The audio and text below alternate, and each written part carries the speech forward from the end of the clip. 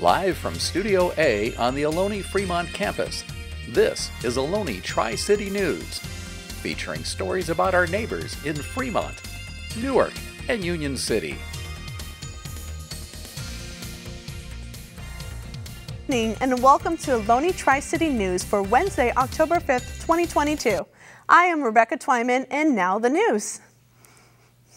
The Fear Overload Scream Park is back in the Bay Area as the Bay's scariest haunted house event.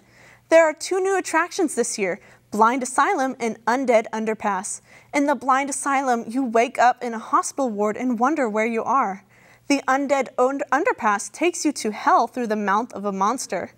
There's also a glow stick fright night where you and your friends go through an unlit haunted house with a single glow stick. The event is at New Park Mall in Newark starting October 7th from 7 p.m. to 10 p.m. People can buy tickets at fearoverload.com. Wednesday, the Ohlone College Foundation and Tri-Cities Career Center held the 2022 Fall Semester Career Fair. The fair featured job opportunities with many businesses and organizations from throughout the Bay Area. They included UPS, KQED, Oakland Unified School District, and the San Jose Sharks, among many more. Police departments from Fremont, Milpitas, and a few other cities were also present at the event. The career fair allowed companies and organizations to increase their branding at Ohlone College and beyond.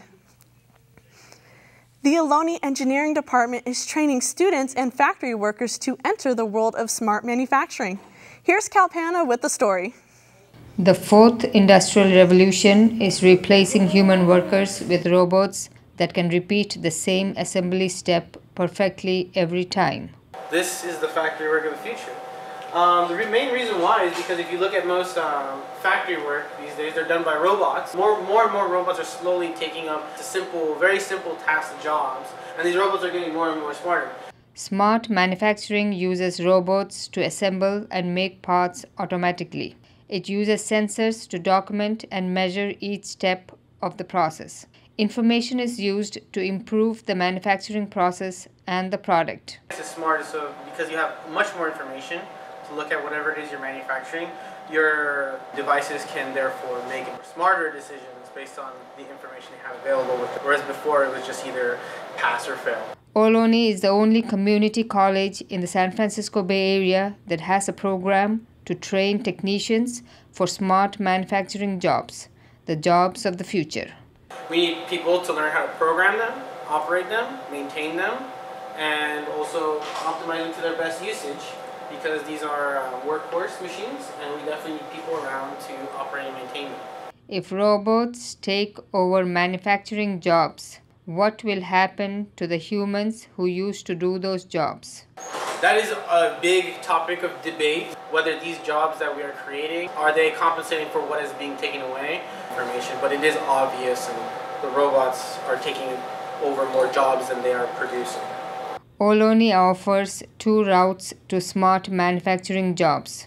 You can take courses and get technician certificate or you can get an AA degree. The starting salary for a technician is $50 to $70. If you continue to obtain an engineering degree, they can make 6 figures.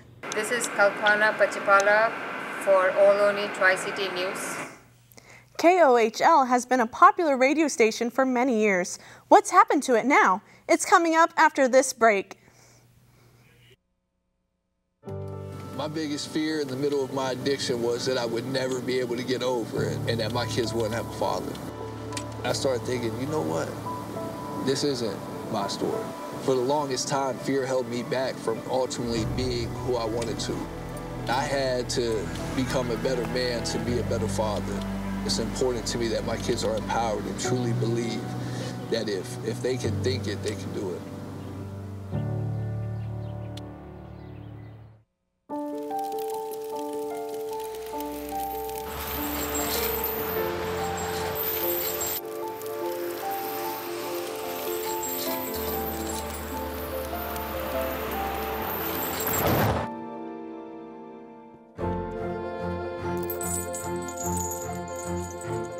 Did you know dragging chains can spark a wildfire?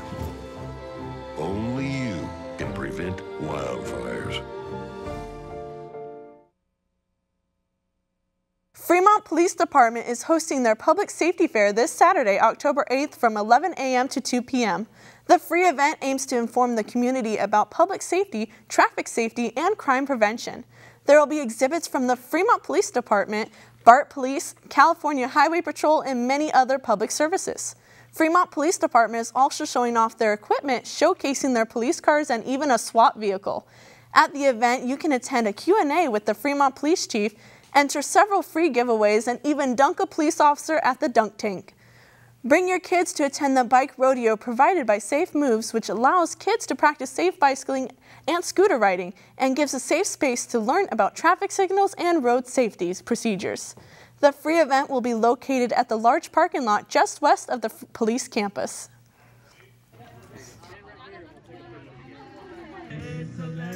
Disability Resource Group. Disability Resource Festival, Saturday, September 24th at Fremont Downtown Event Center. The free event included information booths staffed by experts and community partners serving the disabled. Speakers included Fremont Mayor Lily May. The Fremont Police and Fire Departments put on demonstrations and had vehicles on display for families to explore. The festival was held in memory of Fada Amaliti and her son Mu, both of whom died in a home fire on September 26, 2020. The goal of the event was to build positive relationships between first responders and people with disabilities. KOHL has been a popular radio station for many years. What's happened to it now? Here's Sean with the story. Ohlone College's radio broadcasting department used to be a booming department on campus for students to experience real, on-air radio broadcasting. However, this semester, the radio department is empty, and some students are curious as to why that is. I took BRDC 123A. I'm not too sure what the name is specifically. I'm pretty sure it's like the beginning radio operations class. I took Radio Broadcasting 1. What I really enjoyed actually was getting to go inside here, and that was like our lab time where we would practice going on air, introducing music, listening back to the music, reading some scripts. Specifically, I learned all the terminology for each of the equipment that we used in the department. Although these students may have been inexperienced in radio before taking these courses, they seem to have positive opinions on the courses they enrolled in. I enjoyed every bit of the time I had at the radio broadcasting class. It definitely opened my eyes to the opportunities that they offer there. It was actually really fun. I enrolled for the next class, the 123B class for this fall semester, but unfortunately they canceled it, which actually really bummed me out because I was excited to rejoin the class. Pre-COVID, the radio department offered upwards of 8 to 12 courses according to Ohlone College's catalog. Today, the number of courses has fallen to 0. Because of low enrollment, we didn't have the minimum number of students for the class to continue the semester. We would need 10 minimum. The radio program still operates their very own 89.3 KOHL FM radio station where you can listen to today's most popular music hits. Although the courses were canceled due to low enrollment this semester, there are still many students who look forward to taking these courses. Taking this course, I definitely would love to start my profession in radio broadcasting after, getting my degree. I definitely would enjoy a profession in that. If that 123, the next class comes about again, I definitely will try to enroll, and hopefully I can stay in that class and it won't get canceled. Although radio may be a less sought-after career in recent years with the incline of new types of media, and therefore leading to a low enrollment in radio courses on campus, we hope the students who do want to take these courses can do so soon. From the Ohlone College campus, this is Sean Siquig for the Ohlone Tri-City News. Let's take a look at this week's entertainment with Brandon. Thanks, Rebecca. Andrei Domantay had its premiere on Netflix last Friday. Kid Cudi, who created the film as a companion to his album of the same name, dedicated the film to his deceased friend, Virgil Abloh. The film currently sits at 93% on both the audience score and tomato meter on Rotten Tomatoes. The official trailer for the Black Panther sequel, Wakanda Forever, premiered on Monday. At the end of Monday, the trailer set over 9 million views. The movie takes place after the death of actor Chadwick Boseman and incorporates the death of his character into the film. New additions to the cast include Dominic Thorne's Riri Williams and Tenoch Huerta's Namor. The trailer was trending at number 2 on YouTube directly under the video of the face reveal for the popular speedrunner Dream, who was found to be cheating in 2021. The YouTuber, who has been mocked widely online for his appearance, used an avatar with a mask to conceal his identity prior to the reveal. On Broadway, Come From Away had its last show on Sunday, and the Broadway revival of Into the Woods released its cast album on Friday. It recently extended its run into January of 2023. The cast features Sarah Bareilles, Gavin Creel, and Brian Darcy James. That's it for entertainment. Back to you, Rebecca. Quite an exciting week. You know, Into the Woods was one of my favorite musicals. Here at Ohlone, Robin Thomas will be holding a webinar about the importance of gun violence and how we can solve it this week, October 6th, 1 to 2:30. Robin will also be accompanied by special guests that are also influencers against gun violence. By doing so, this will help increase awareness of this controversial topic. If you want to be part of the movement, the Leighton Center for History and the Public Good is the spot to go to. After a 2-year hiatus, an event that's been taking place since 1950s has finally returned. Stay tuned, it's coming up after the break.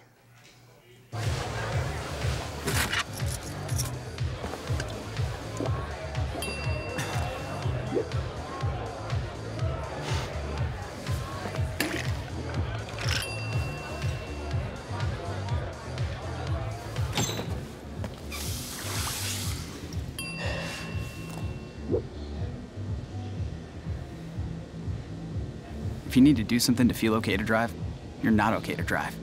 Don't drive buzzed. Jordan knows he shouldn't eat this entire bowl of nachos, but tonight he's earned that right. Because a few hours ago, in the middle of happy hour, he recognized a sign. Not from the gods or a bolt of lightning, but from a double heart, a kissy face, and a fourth ha in ha ha ha. That's when Jordan knew he was buzzed. So when it was time to go, he got a ride home instead of driving. Be a legend like Jordan. Recognize your buzzed warning signs and get a ride home. Buzz driving is drunk driving. Ohlone College's Newark campus plans to have an on-campus housing by 2025. As of right now, the design process is still in progress. However, construction is expected to begin sometime next year in 2023. About 15 acres of land across from the currently active campus will be used, offering over 500 Ohlone students dorm access. Ohlone hopes to make these dorms as affordable as possible for its students as the Bay Area housing market increases year by year. You can find out more by going to www.ohlone.edu/affordable student housing. Let's take a look at this week's sports with Joahan. Thanks, Rebecca. The Ohlone women's volleyball team has had a tough start to the season, to say the least, but after winning 2 in a row against Los Menados and Skyline College, blowing both of them out 3-0, that momentum did not last, unfortunately. The team had a doubleheader against Shasta and Folsom Lake College last Saturday and dropped both games, losing by 3-0. The Renegades' record is now 4-13 and will face off against Hartnell College later today to get back into the win column. The Ohlone men's water polo faced off against American River College last weekend. The Renegades came off victorious with the score of 17-4. Alex Brzezinski went off, scoring 7 goals unassisted, and the 1-1 Renegades will match up against Cabrillo College on the 12th, looking to start a winning streak. Now onto the women's side of water polo. The Renegades took the W last week against De Anza College with a score of 10-5. Gracie Hunt led the Renegades, scoring 4 goals, and Mary Teodiso scoring 4 as well, with 3 goals scored. As they start the season strong, the Renegades will look to build on last week's win as they take on Diablo Valley earlier today. Head coach Mitchell Ioana meeting with his players, going over the game plan, but unfortunately the Renegades took the defeat as their record falls to 1-2. The Renegades will match up against Marin College on the 12th of this month. The Ohlone men's soccer team faced off against the Monterey Peninsula Lobos yesterday and resulted in a tie 1-1. Midfielder Giovanni Gutierrez scored the lone goal for the Renegades in the 61st minute, and goalkeeper Diego Rojas had 5 blocks shot on goals. The Renegades' overall record is now 2 wins, 7 losses, and 2 ties. The Renegades will look to get back into the win column against Evergreen Hawks this Friday. And that's it for sports this week. Back to you, Rebecca. Looks like things are starting to look up for Ohlone. In celebration of Latinx Heritage Month, tomorrow the program Mecca and the Multicultural Student Center are hosting Latinx Movie Night. This is your time to catch the film In the Time of Butterflies. It will be playing tomorrow, October 6th, 3 to 5 p.m. at the local Multicultural Student Center at Ohlone College Fremont campus, Building 4, room 41404. All students are welcome and it's completely free. While food booths, carnival rides, and games, and dozens of arts, crafts, and other vendors prepared for visits, hundreds of people gathered to watch the first in-person parade in 2 years that celebrates Newark Days, an annual event that commemorates the birthday of the city that was founded in 1955. Parts of Cedar and Newark boulevards were shut down the morning of Saturday, September 17th, so dignitaries, community groups, performers, and floats could journey along the parade route. The annual event has grown to a 4-day celebration that features a show and many other family-oriented activities. The celebration is organized every year by the Newark Days Celebration Inc. nonprofit. For more information, visit their website at newarkdays.org. That's all for Ohlone Tri-City News. Thank you from all of us here in the studio.